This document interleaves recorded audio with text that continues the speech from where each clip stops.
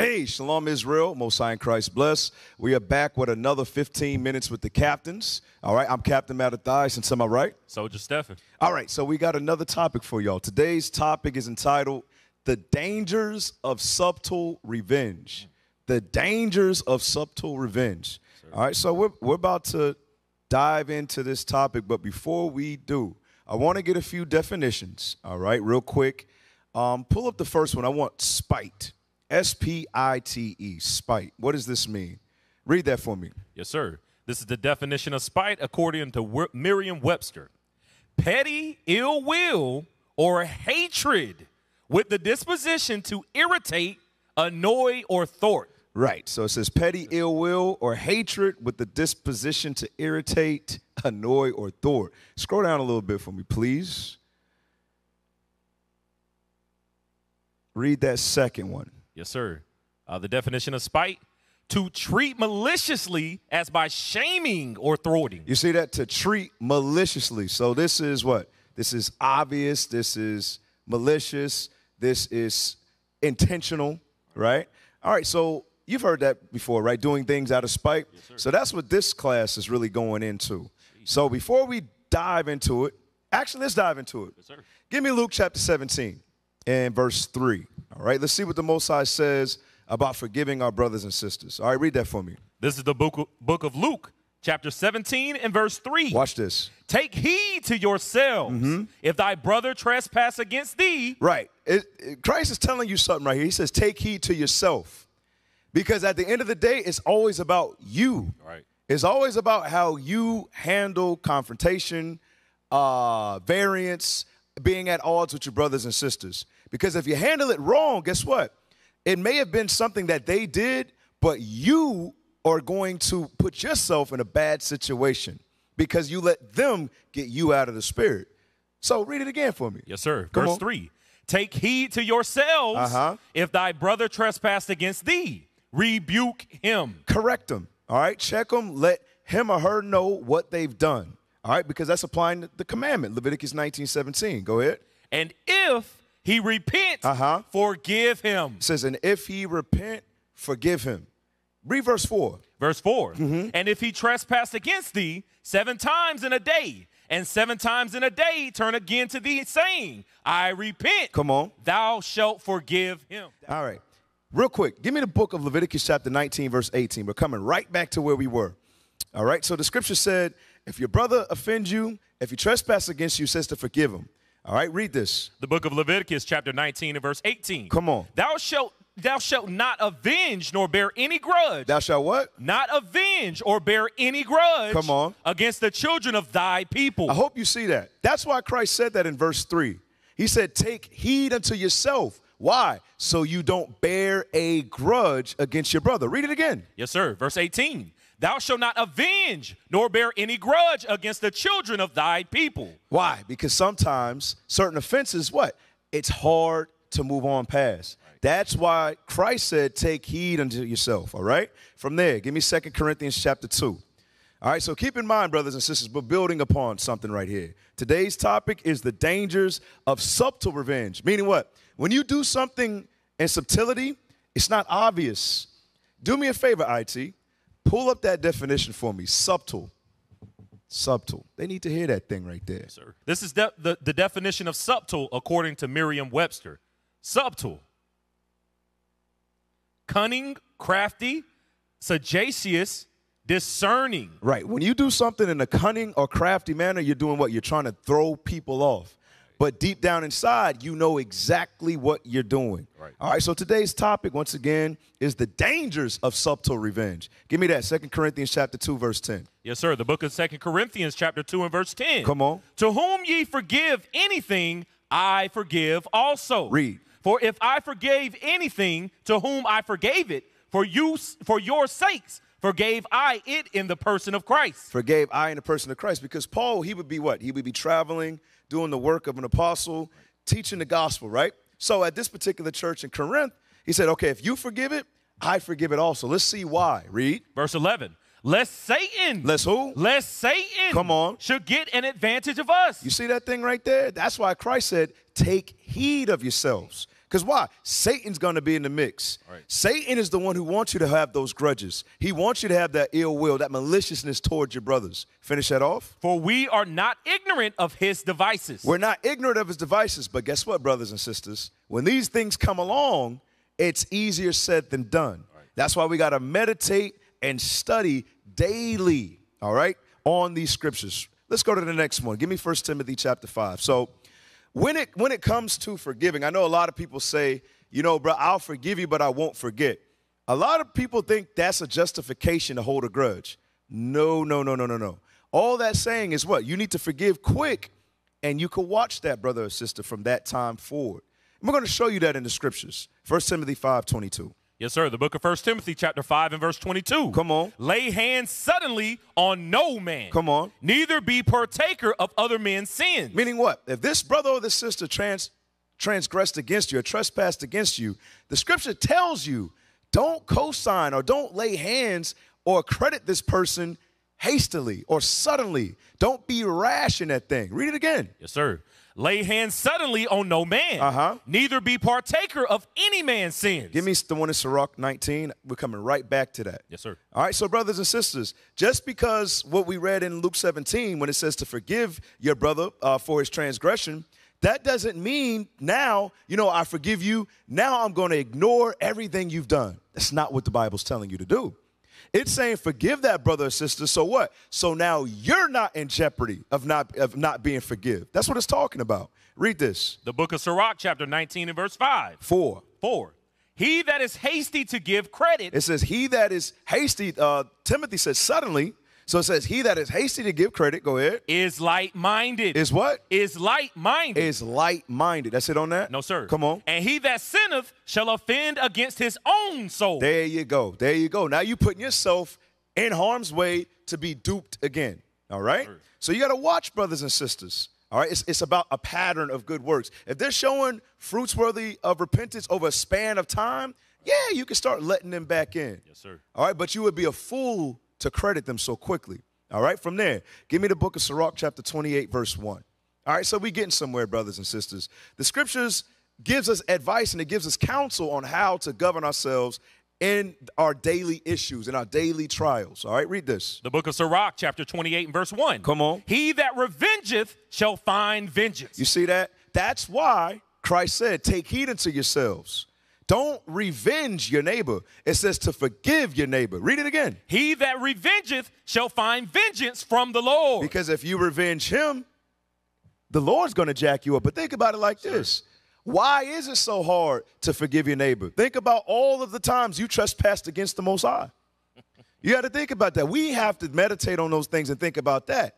So it should not be so much to forgive our neighbor. Right. All right. We just got to use wisdom about the thing. Read. And he will surely keep his sins in remembrance. Right. So if you want your sins to be forgotten, guess what? When it comes to that brother or that sister, you got to let it go. All right. Read on. Verse 2. Forgive thy neighbor the hurt that he hath done unto thee. It's going to hurt. It's going to sting. It is what it is, though. But the scripture's telling us through much tribulation, we're going to go through a lot of trials. Right. And think about the persecution to come. If we can't get over things like this, there goes the Judases. There becomes the betrayers. Right. You got to understand that thing, brothers and sisters. If you can't forgive the hurt now, you will betray your own people. Read it again. Yes, sir. Verse 2. Come on. Forgive thy neighbor the hurt that he hath done unto thee. So shall thy sins also be forgiven. That's the only way we're going to make the kingdom, brothers and sisters. Read on. When thou prayest, one man beareth hatred against another, and doth he seek pardon from the Lord? Right. So you think that you're righteous. You're praying 3 times a day. But you're praying with hatred against another brother, hatred against your wife, hatred against your husband. And you think that the Lord's going to answer your prayers? Read that again. Yes, sir. Verse 3. One man beareth hatred against another, and doth he seek pardon from the Lord? Come on. He showeth no mercy. He showeth no mercy, meaning what? I don't care what you say. I'm not going to forgive you. I'll never trust you again. Go ahead. He showeth no mercy to a man, which is like himself. Which is just like himself. What verse you at? Verse 4, sir. Come on. And doth he ask forgiveness of his own sins? You see how hypocritical that thing is? So we have to do what? We got to apply these scriptures. We got to take a seat, all right, and think about our actions and make sure they're in accordance to what the Bible says. Give me Hebrews 10 and 31. Because a lot of brothers and sisters, this is what you fail to remember. Before you give me that, give me Sirach. No, 2nd Ezra, chapter 7 and verse 19. And then I want Hebrews 10. What a lot of us forget is that there is a God. There is a God. When you have a vengeful spirit, that means you want to take things into your own hands. That means you're not patient to let God deal with it. This even goes to situations with your spouse. Let's just say it's not on the level of adultery, right? Because obviously you know what the scripture says about adultery. Right, yes, all right, that's the only reason, lest it be for fornication. That's the only reason you could part ways. Let's just say it's something that's very grievous in the marriage, though. You still have to forgive your spouse. You still got to forgive your spouse because your prayers are going to be hindered. And most importantly, if your spouse has done something with ill intent and they did it maliciously, God's going to deal with them. Right. It's not up for you. You said what you had to say to keep the peace. But now if they don't want to turn from that, hey, don't miss out on the kingdom because you're holding a grudge against this person you go to sleep with every night. Yes, sir. There is a God. Read this. The book of 2nd Ezra, chapter 10 and verse 19. 7 and 19. Yes, sir. 2nd Ezra, chapter 7, verse 19. Read that. The book of 2nd Ezra, chapter 7 and verse 19. Come on. And he said unto me, there is no judge above God. It says there is no judge above who? Above God. That's it on that? No, sir. Go ahead. And none that have understanding above the highest. Right, and none that have understanding above the highest. Now give me the one in Hebrews 10. All right, Hebrews chapter 10 and verse 31. Yes, sir.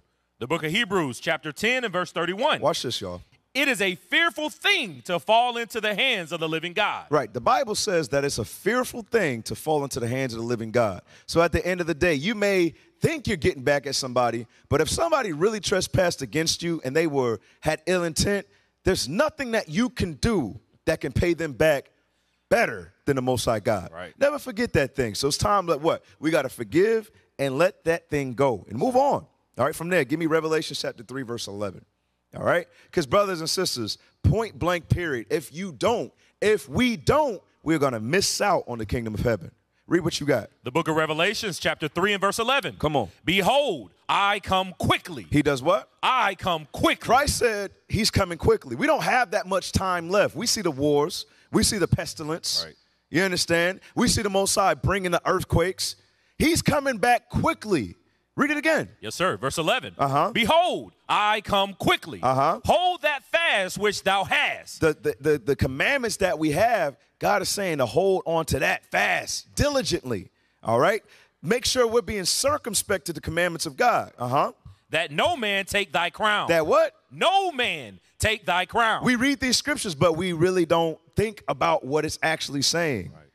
It says, let no man, meaning what? There's going to come differences between us. There's going to come offenses between us. Right. But it's all about how you handle it, brothers and sisters. From there, give me Proverbs chapter 17, going into some of those offenses. All right, Proverbs chapter 17, and I want you to start at verse 14. Yes, sir. All right, watch this. The book of Proverbs chapter 17 and verse 14. Come on. The beginning of strife is as when one letteth out water. It says the beginning of strife is as when one letteth out water. Meaning what? Think about it like this. You got different bodies of water, right? You have a river that flows into the ocean. Right. All right, let's just say you had something that was, let's say, very valuable to you in this particular river, okay? But as soon as that opening is there, guess what happens? It's going to flow right into the ocean, and then it's gone. All right, so the scripture's telling us, read it again. Yes, sir. The beginning of strife is as when one letteth out water. Right, you're letting a breach take place between you and that brother. And guess what? Eventually what's going to happen is going to get out of hand to the point where you can't get it back. It's going to be ruined. It's not going to be there anymore. That's why the scripture says this. Read on. Therefore, leave off contention. Do what? Leave off contention. Close that breach as quickly as you can. Read. Before it be meddled with. Before it be meddled with, meaning what? To this the point where it's unmanageable and it's destroyed. Right. It may have started as something little, but because you weren't diligent in making sure that this fire was put out, now it became something way worse than you could ever expect it. Sir. Give me Luke chapter 17, verse 1. This is why the scripture is telling us what to do. The scripture tells us what? Take heed. Luke 17:1 is going to tell us what? Watch this. The book of Luke, chapter 17 and verse 1. Come on. Then said he unto the disciples, it is impossible, but that offenses will come. Read. But woe. But what? But woe. That's destruction. Unto him through whom they come. Right. It says, woe, destruction, meaning what? If you don't take heed, if you don't handle it right, destruction is going to come to you. Yes, that's what the scripture's telling us from Genesis to Revelations, multiple examples on how to handle ourselves with wisdom, okay? So we got to make sure if we have these issues that come up with each other, we got to put out the fire quickly because we all know what time it is. Yes, the longer we let it fester, the longer we let it meddle, what's going to happen? It's going to explode and it's going to get worse, and then it's going to be without remedy, okay? We want to make sure we are not in danger of that, okay? From there, give me the book of Proverbs chapter 12. Do me a favor, Proverbs 29:11. Yes, sir. All right, so we got to make sure, even when we have these issues, even when we have these odds with our brothers and sisters, we have to make sure that we rolling with wisdom. You're not going to say the first thing that comes to your mind, because normally what? That's your emotions. Right. The scriptures tells us to roll with wisdom. Read what you got. The book of Proverbs, chapter 29 and verse 11. Uh-huh. A fool uttereth all his mind. The Bible says what? A fool uttereth all his mind. Uh-huh. But a wise man keepeth it till afterwards. Read it again. Yes, sir. A fool uttereth all his mind. Come on. But a wise man keepeth it in till afterwards. Right. So he could gather his thoughts because he knows the first thing that he's going to say is full. It's going to be some emotions. It's going to be some bull. You understand? That's right. So a wise brother, a wise sister, they're going to gather their thoughts and they're going to speak with wisdom and not just ramble and say stuff that they can't take back. Understand that, brothers and sisters. Now give me Proverbs 12:22. Here's the class in a nutshell right here. Remember, today's topic is the dangers of subtle revenge. Not the obvious, but subtle revenge. Watch this. The book of Proverbs, chapter 12 and verse 22. Come on. Lying lips are abomination to the Lord. The Bible says what? A lying lips are abomination to the Lord. Meaning what? When you say, you know what, bro, we good. You know, y'all get off the phone or y'all in person, say, hey, you know what, bro? I know we had an op, but we good. Right. But you know deep down inside, you got hatred towards that brother. You got hatred towards your wife, or you got hatred towards that sister. Read that again. Yes, sir. Verse 22. Lying lips are abomination to the Lord, but they that deal truly are his delight. Right, but they that deal truly are his delight. From there, give me Ephesians chapter 4, verse 22. We got to make sure that we're not rolling the way we used to, right? We got to walk in the newness of life as new creatures in Christ, brothers and sisters. Read this, Ephesians 4:22. The book of Ephesians, chapter 4 and verse 22. Come on. That ye put off concerning the former conversation. Right, we got to put off the former conversation. Do me a favor, jump down to verse 29. Yes, sir. Verse 29. Let no corrupt communication proceed out of your mouth. And guess what? Lying, that's corrupt communication. Right. You know good and well that you ain't good with that brother or that sister, but you lied to them. But now, guess what? Every chance you get, you say a little here, a little there. You try to set them up. You understand? Because you're rolling in a malicious spirit. Right. You're rolling in a spiteful spirit because you deep down, you have hatred towards that brother or you have hatred towards your wife. You understand? Scriptures say don't do that. Read that again. Yes, sir. Verse 29. Let no corrupt communication proceed out of your mouth. Come on. But that which is good to the use of edifying. Right. Anything you say should be to the use of edification. All right. If it's to the use to demean or to make a brother or sister look bad, that's not the spirit of Christ. All right. And a lot of brothers and sisters do that because what? Something may have happened in the past and they never really forgave that person. Right. Now they're out to get them and they don't even see it anymore. They don't even see it anymore. Read on. Yes, sir. That it may minister grace unto the hearers. Come on. And grieve not the Holy Spirit of God. And that's the key. Don't grieve the Holy Spirit of God. You know that when you say you're in this truth and you profess godliness, right? And you teach others, but now it comes time for you to apply it. You know what you're doing, right? You're being a hypocrite, and you are doing what? Read that verse again. Yes, sir. And grieve not the Holy Spirit of God. You are grieving the Holy Spirit of God. Give me the law. Give me Exodus 20. Exodus chapter 20 and verse 7. You are grieving the Holy Spirit. Okay, watch this. The book of Exodus, chapter 20 and verse 7. Uh-huh. Thou shalt not take the name of the Lord thy God in vain. Meaning what? You profess godliness, but you don't do any of the commandments. This is in vain. Your whole walk is in vain. Understand that thing, brothers and sisters. It said lying lips is an abomination unto God. Right. God hates that. So if you're saying you forgive your brother, you're saying you forgive your wife or your husband, but your actions don't show, all of this is in vain. Right. Read that again. Yes, sir. Verse 7. Thou shalt not take the name of the Lord thy God in vain. Come on. For the Lord will not hold him guiltless. The Lord will what? Not hold him guiltless. You won't be innocent. You know why? Because you wouldn't forgive your brother. You wouldn't forget your sister or your wife or your husband. So you're not going to be held guiltless in the day of judgment. Drop that. Yes, sir. Go back to Ephesians. Read verse 32. Yes, sir. The book of Ephesians, chapter 4 and verse 32. We're going to speed up a little bit. Yes, sir. And be ye kind one to another. The Bible says be ye what? Kind one to another. Come on. Tenderhearted. Forgiving one another. Doing what? Forgiving one another. Even as God, for Christ's sake, hath forgiven you. And that's what we always have to remember. Right. Give me 2 Timothy 2.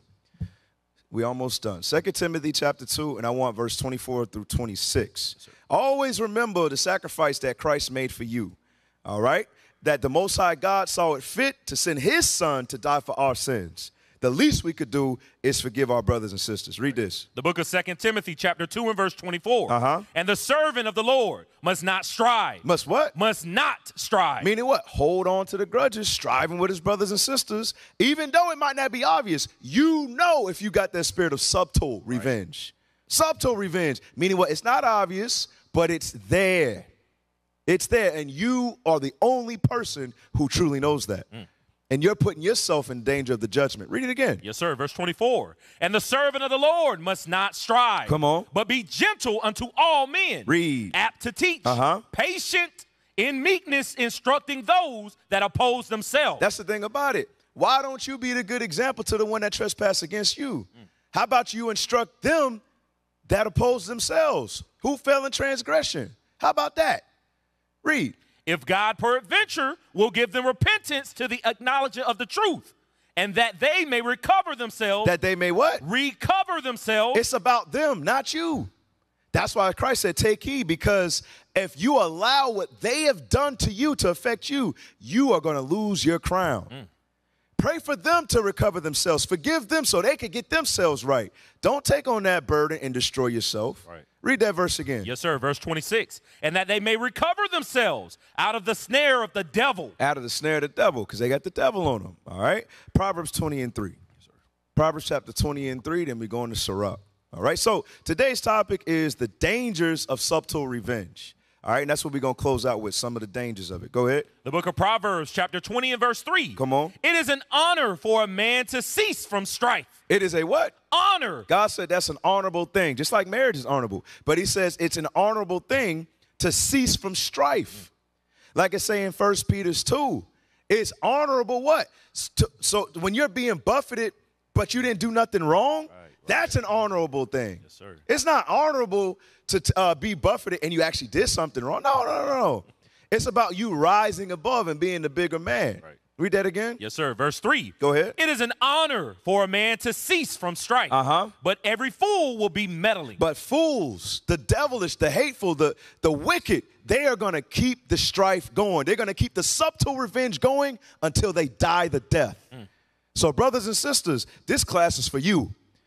This class is for you, so you can overcome, so you don't miss out on the kingdom. Give me Sirach chapter 28, verse 7. Sir. Watch this. Sirach chapter 28 and verse 7. Watch this. This is the book of Sirach, chapter 28 and verse 7. Come on. Remember the commandments and bear no malice to thy neighbor. And bear no what? No malice. Give me that definition. Malice. Scripture say, bear no malice to thy neighbor. Let's pull up that definition. This is the definition of malice, according to Merriam-Webster. Desire to cause pain, injury, or distress to another. You see that thing? It says the desire to cause pain, injury, or distress to another. And you could do that a lot of times without even saying anything. Okay, you could do that in its other forms. It's a lot of different forms. Just make sure you're not guilty of that thing. Make sure you have your emotions in check. Okay, make sure you're not just trying to destroy another brother or a sister. Right. All right? From there, drop that. Yes, sir. Give me Mark chapter 11, verse 25. And we got 3 more scriptures. We're going to be done. Yes, sir. Watch this. The book of Mark, chapter 11 and verse 25. Uh-huh. And when ye stand praying, forgive if ye have aught against any, that your Father also, which is in heaven, may forgive you your trespasses. So we had to bring this back again. Never forget. If you want forgiveness, you must forgive. Yes, sir. Okay? And don't fool yourself, because you could fool yourself and say, I forgive that brother, but you know deep down inside you have the subtle revenge. You know you have that spirit. Okay? You may be able to deceive a few, but you ain't going to deceive God. Right. Is that 50? Is that 26 with that? No, sir. Read 26. Yes, sir. 26. But if ye do not forgive, neither will your Father which is in heaven forgive your trespasses. Right. So if you don't forgive them, the Most High ain't going to forgive you. Sirach 27 and verse 30. Sirach chapter 27, verse 30. Watch this, y'all. The book of Sirach, chapter 27 and verse 30. Come on. Malice and wrath, even these are abomination. Even these are what? Are abomination. And the sinful man shall have them both. Right. It says malice and wrath are something hateful to God. And we know when we read Revelations 21 and 8, it says that what? The abominable, they are not going to make the kingdom of heaven. Right. All right? 1 Peter 2:1, and we'll end right here actually. 1 Peter chapter 2, verse 1. Meaning what? If we can't overcome what? Subtle revenge, forgiving our brothers and sisters. All right? Because guess what? You may have never gone through this, but at some point in your walk, you will. All right. At some point in your walk, you will. Nobody is exempt from this. All right? So if we can't forgive, understand that there is going to be a judgment for it. All right? Read this. Yes, sir. The book of 1 Peter, chapter 2 and verse 1. Wherefore, laying aside all malice. Laying aside all what? All malice. We got to lay it aside. Read. And all guile. Uh-huh. And hypocrisies. And envies. And all evil speakings. Read. As newborn babes desire the sincere milk of the word. Read on. That ye may grow thereby. And that's what this truth is always about. We want to continue to grow. All right? We want to continue to grow. But having this burden or having this disease, that's really what it is. Right, having this disease, meaning what? You're stunting your growth. And eventually, you're going to wither away if you don't overcome. So this has been another 15 minutes with the captains. I'm Captain Mattathias. Soldier Stephen. And with that, we say shalom. Shalom. Shalom, Israel. This is Bishop Nathaniel. I want you to know that you can view all our Sabbath classes live on IUIC TV. That's right, I said on IUIC TV. Download the app today. Shalom. What is the nation?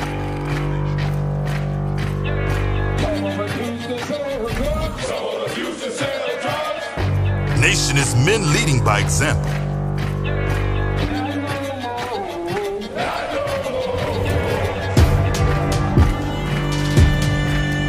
Nation is family.